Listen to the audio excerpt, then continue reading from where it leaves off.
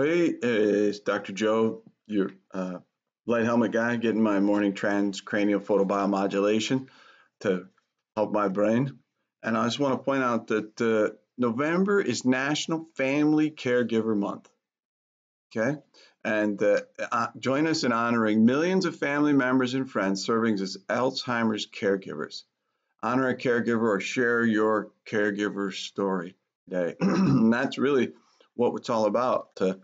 Is it talking about my situation and taking care of my brain and my mother's brain as an Alzheimer's patient, and I'm really kind of full-time Alzheimer's caregiver, and I'm helping people every day. So I just want to talk on what that really means, it's a personal level, but let's just figure it out. If you look at future trends in the economic burdens of dementia in Manitoba, comparison with the rest of Canada and the world. And I said here, in general, dementias are progressive, irreversible neurodegenerative disorders that typically begin with a minor loss of intellectual functioning, mild cognitive impairment, and sometimes progress to severe cognitive impairment. Eventually, dementia patients become completely dependent on other people for personal care. That's two people for every one dementia patient of care. Sometimes two, sometimes three for every dementia patient of care. That's 3 times the care need. Dementia is actually an umbrella term.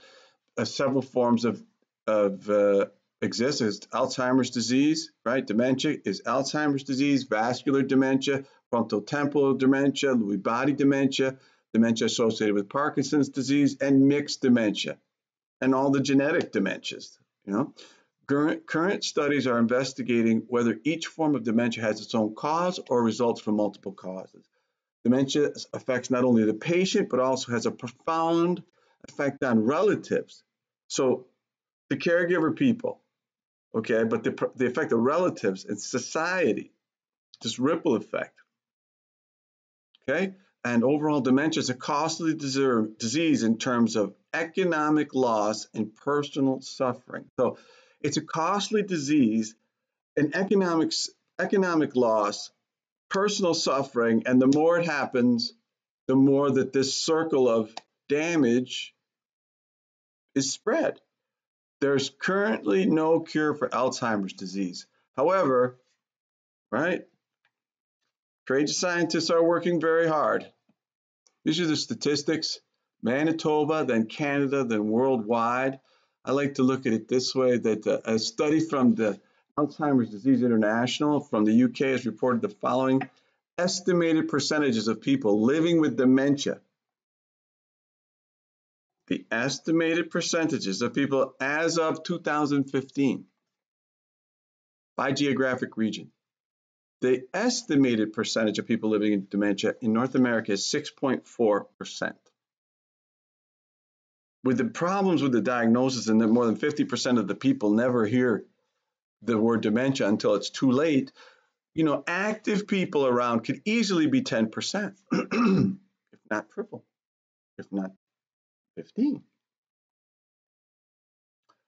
And then if we talk about, that's just dementia. If we talk about mild cognitive impairment, then could be much greater. We could easily say 15%, maybe 20% of North American people are walking around with dementia or cognitive decline and creating this ripple of economic loss, social suffering.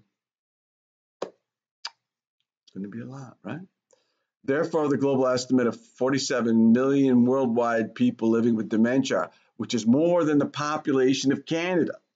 This number is expected to rise considerably, and this suggests that available studies that the annual diagnosis of new dementias is 8 million people, and this suggests that one new dementia case is identified globally almost every 4 seconds with a reference.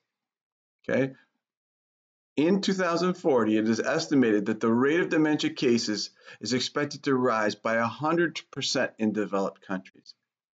However, it's going to rise 100% by 2040 once it gets going, tripling The number of individuals living with dementia is projected to double by 2030, 12 years from now. Subsequently triple in 2050. That means 2040, there would be a 100% rise. And in Southern Asia, China, India, Western Pacific, the rates are expected to decrease by 300 to 400% in this period. Our world is losing their mind. We have to come up with a way to help. And I think that transcranial photobiomodulation is a way. Okay, so get on it, more brain power, man. Do your brain work.